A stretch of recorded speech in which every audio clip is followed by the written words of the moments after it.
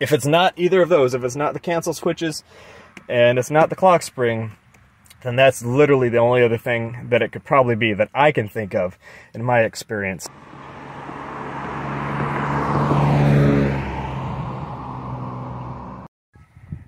What's up guys, Chris here for GQ37. Welcome back to the channel.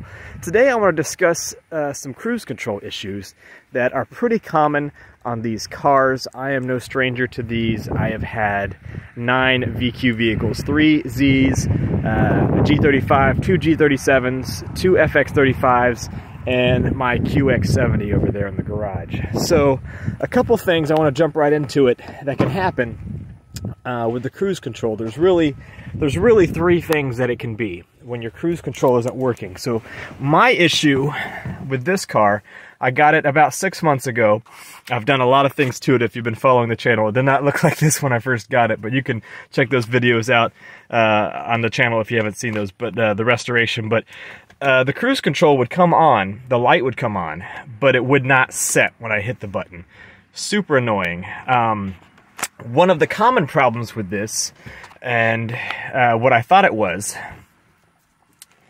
is the clock spring. It's very notorious for going out.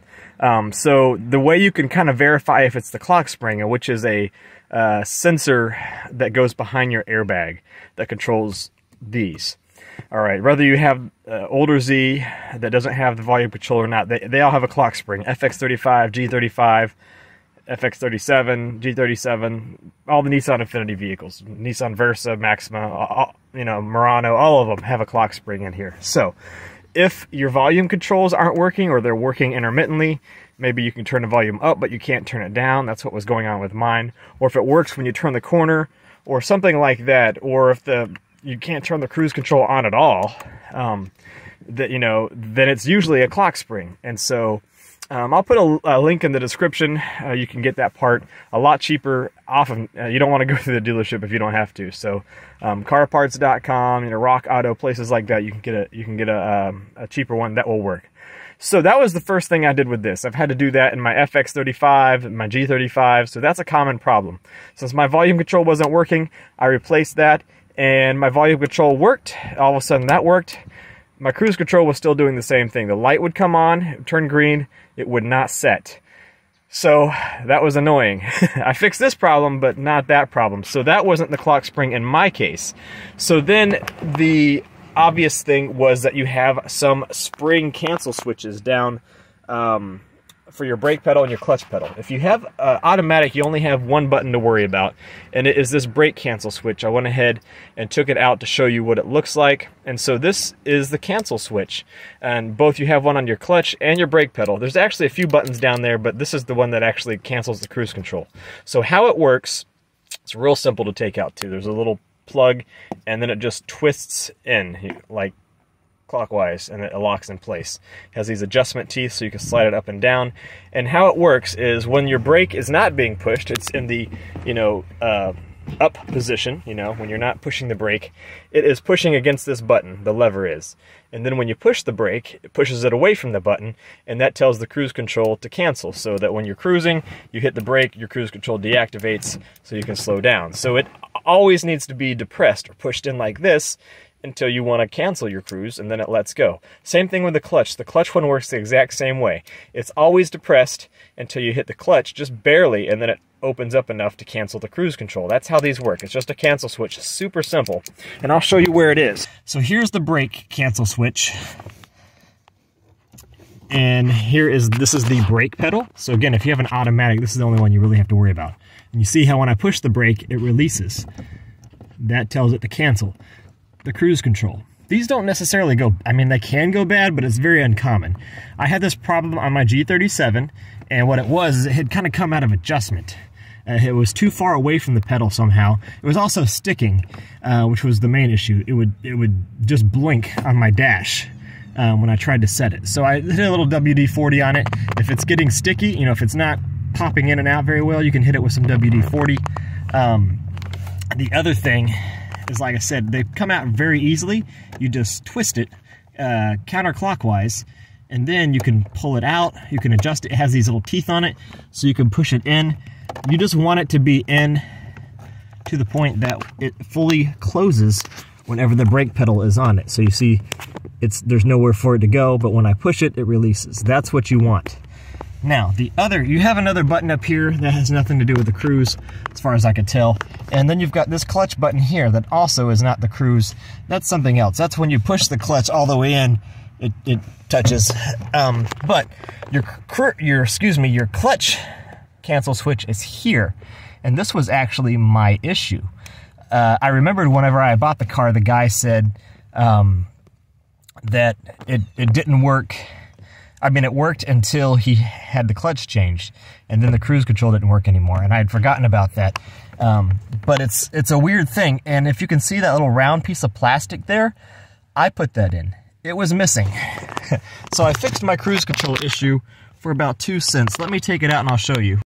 All right, so my issue with the cruise control, again, it just wouldn't sit. Now, if you can see that hole there in my clutch lever, that hole, it's hollowed out. Whenever they changed this clutch, they must have knocked out a piece of plastic that goes there. It's not supposed to be empty like that, because as you can see, the cancel switch button, it goes right in that hole, and therefore it never closes. And that's why my cruise control wouldn't set. It would turn on, but it would not set. And so how I fixed that was with a little 2-cent piece of plastic. It's one of these little plastic fasteners, right? You get them in a kit. When I have tons of these things for replacing the plastic fasteners under the hood and all the plastic trim. Well, this is just one of those that I put in that slot. If I put it through there, I have to do it off camera. I need both hands. So I just put that plastic fastener in that hole there. So now the cruise control switch hits it. Now, I did have to adjust this. This is a 14 mm nut. I had to adjust it a little bit because it wasn't reaching it. And so, again, I don't know what kind of plastic was in there. It may have stuck out further before. So I had to loosen that up and move this closer to it and then tighten it back up. And now it fully depresses and closes. And lo and behold, my cruise control works now. When not only does it turn on, but when I hit the set button, it actually sets. And when I increase speed or decrease, it all works like it's supposed to. That 2-cent piece of plastic is what fixed it for me, and that may be all you need. If you have a manual or you have an automatic, you don't have any hole to fill there on the brake. It's already metal, but you may just have to adjust this. So this should be the first thing you check if you're having cruise control issues where it'll turn on but it will not set.